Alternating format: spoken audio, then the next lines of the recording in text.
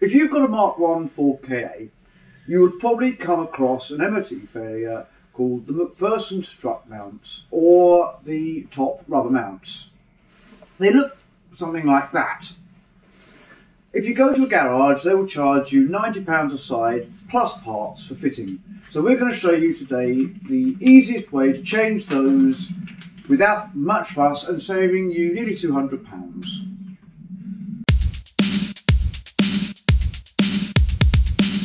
So we've now got the car up on axle stands. So the first job is to take the wheel off. Now remember, when you're taking the wheel off, loosen these nuts before you jack it up, otherwise it's a so-and-so to undo, especially if you're doing the job by yourself. But I'm lucky because I have the ape with me. Now we've got the wheel off, you can have a look, see what's actually under here. First job we need to do is to take off this plastic inner wing. After that we need to undo this bolt. Undo the bolt that's just down there, which I'll show you a picture of in a moment, and remove that. We also need to remove this one here, but that will be the last one we undo. Using your 17mm spanner, put it on the lock nut behind the suspension mount or the anti-roll bar mount, and then use your 15mm socket and undo it.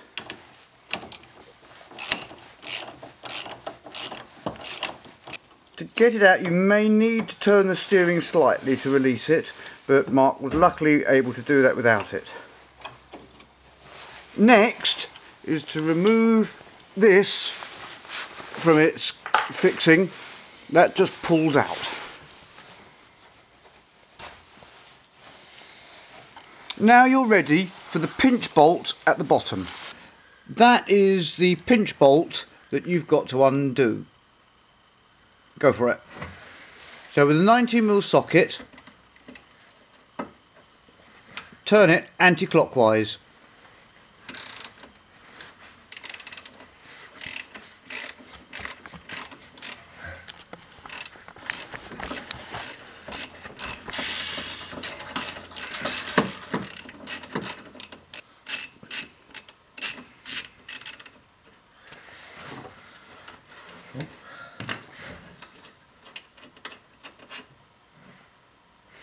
Here you will have a split. So what you need to do here is just open it just slightly. The best way is to use a hammer and a screwdriver just to tap it so it releases.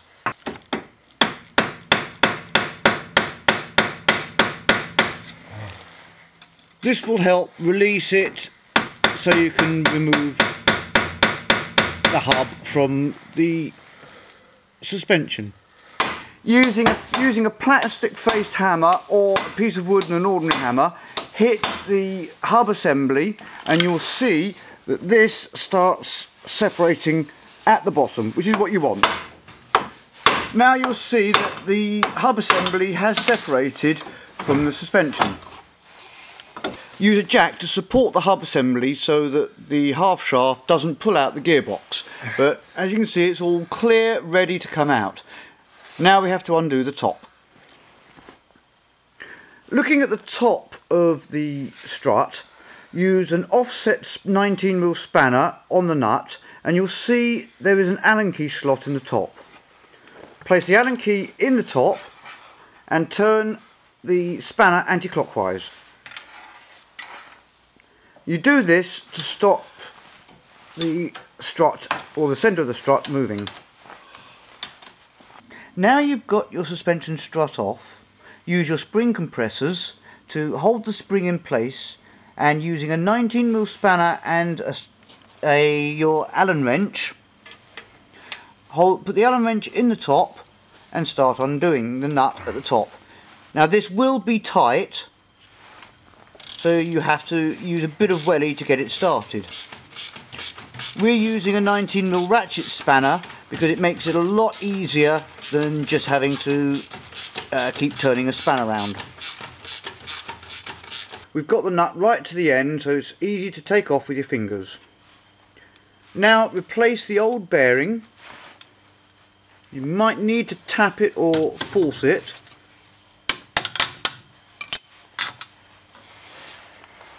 And put the new bearing on.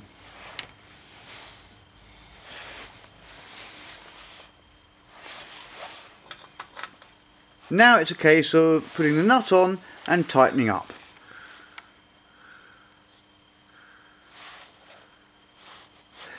It's always handy at this point to have someone hold the suspension strut when you tighten it to give you to make the job a bit easier. Here's the new and old mounts. This is the new one, this is the old one.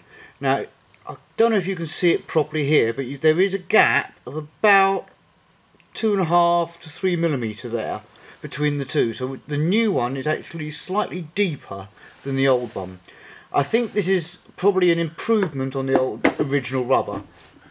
Now we've got the new bearing on, it's a simple case of putting the new rubber on the top, like so. And now I've got to feed this up, getting it the right way round, so Mark can put the cap, if we show Mark can show the cap, and the nut on top. Now this is a lot easier, you can do it by yourself, but it's a lot easier when you've got someone to help you. The dwarf light, John, really helps. Yeah. It's my little fingers and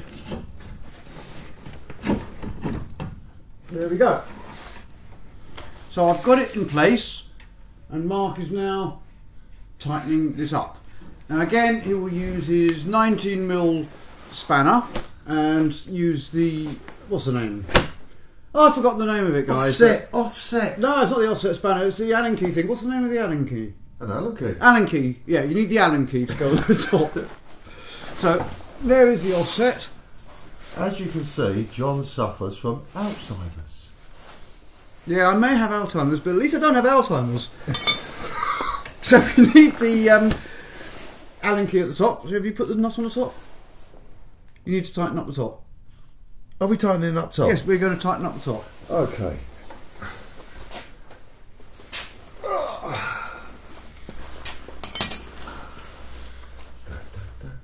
So as Mark's tightening up the top, I shall hold this in place.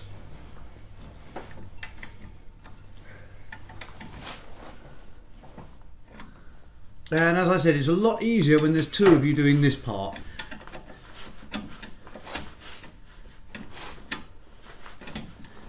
Right, so we've taken the jack away, which frees up the hub assembly. Now it's a case of getting the hub assembly onto the strut.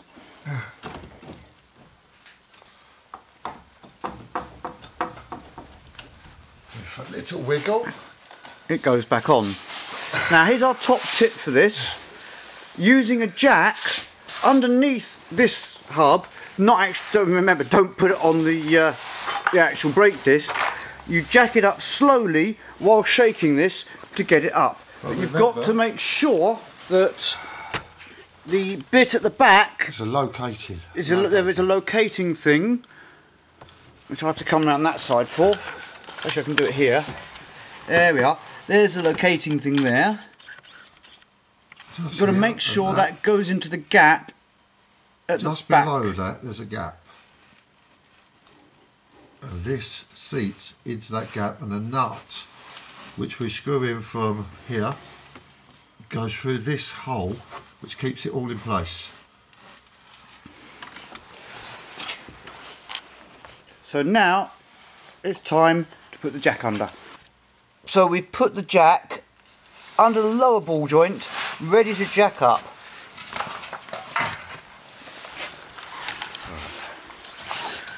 If I jack it. Yeah, you jack it. Here again, it's a lot easier when you've got two people. So one person jacks it, and the other person helps manoeuvre and wiggle the whole thing back into place. And we need to turn slightly. We need to turn the steering slightly here. So Mark's going to turn the steering. Just a little wiggle. And you see it start seating. Okay, fingers clear. And just once you get the, you might have to just slightly knock the locator. And tap the housing just to get it back in. There we go. There we go, with the wiggling, it all goes back in. So we'll just use the jack, just to take it up a little bit more. And in she goes. There you can see it, there we go, that's about it. I know whether it's lined up because of the bolt. Exactly. So Mark's now going to put the pinch bolt in.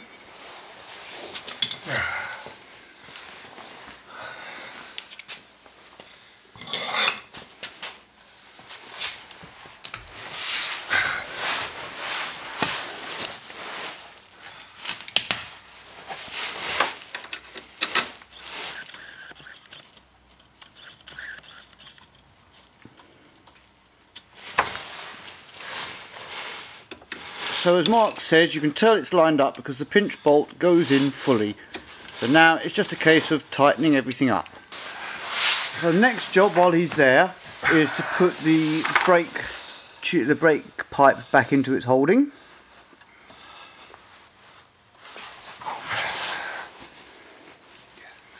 Come on, clip in here, little sod.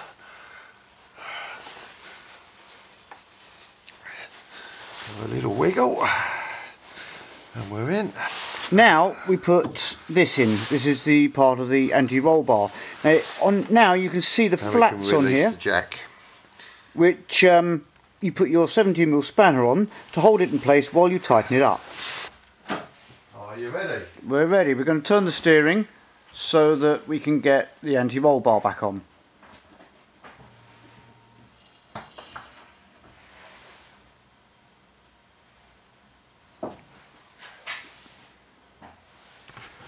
And now we're ready just to poke that through here.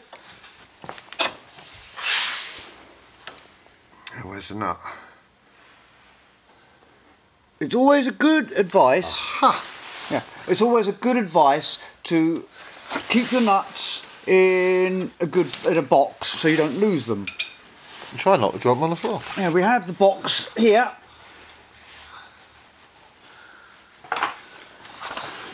Even though we do every so often kick it and the nuts go flying. That's not advised.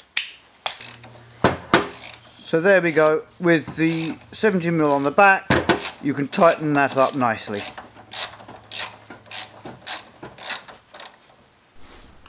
All that's left to do now is to put the plastic inner wing on. But what we're going to do is, what I suggested earlier, is all the little bit of rust spots that are under here, give them a quick wire brush and paint over with anti-rust just to help protect them. So that's it for how to fix your car. Hope you found this useful. Don't forget to subscribe, like, and leave a comment if there's any problems, or if you need any help with other cars, send us a message and we'll catch you next time.